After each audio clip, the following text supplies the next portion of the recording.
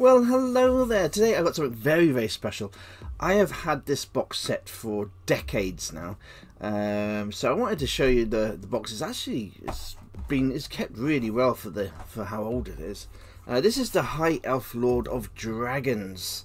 It's from a Games Workshop way back in the day when the old hex paints were the thing of the day. It's a multi-part kit. I've already stuck the miniature together. It's just here. And I've actually added a bit of some base in as well, but I wanted to show you the box and what's inside, but also what I'm going to do is I'm going to paint it up, and then I'm going to give you a little 360 of what it's like when I finished. But what's really cool about this set is I've even still got the stickers. So we've still got the standard stickers that came with the actual miniature, so I'll be sticking these stickers on later as well. Now, I could sell this on eBay and make some money, but I don't want to sell it on eBay and make some money. I want to paint it myself. I think this will look fantastic in my collection.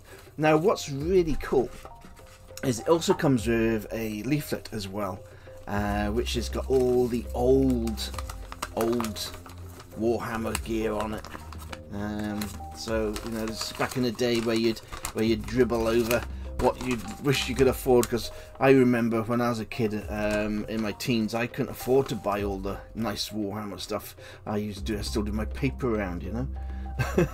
But you know, you got the old the very first Warhammer 40k there, and you got all sorts of stuff. And again, there's the pots of paint, the hex pots. I got the whole collection of the hex box still, and I still use them to this day. What I do like about this though is it's got a special offer. While stocks last, we'll send you 2 plastic Citadel miniatures, a Black Orc and a Space Marine, 4 Citadel colour paints, black, red, green and white, a Citadel paintbrush, plus a Citadel miniatures painting guide and a Games Workshop catalogue, and all that was only £5. And £5, I mean, remember, this is back probably in the late 80s, early 90s, so it's still it was a good price back then for the paints. But I remember buying these Hexpot paints for about 65p back in the 80s.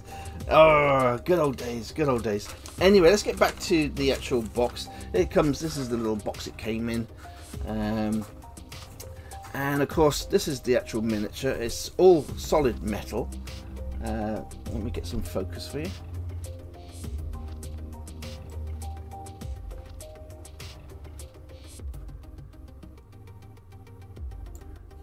Absolutely beautiful. Now, I'm not going to do any painting guides today. There's 10,000 people doing Games Workshop painting guides, so I am just going to paint this the way I want to paint it. And what I'll do is, once I've finished, I'll come back and give you a 360 of the finished miniature. But as you can see, I've added a nice rock base, so I'll give that all the dry brush in. I'll probably paint it similar to what's on the actual original, but I'm not sure if I want to go blue. I probably will go blue just to keep in with the theme, but it's an absolutely beautiful miniature. So what I'll do, I'll see you in about 2 days time with a 360 of the finished miniature.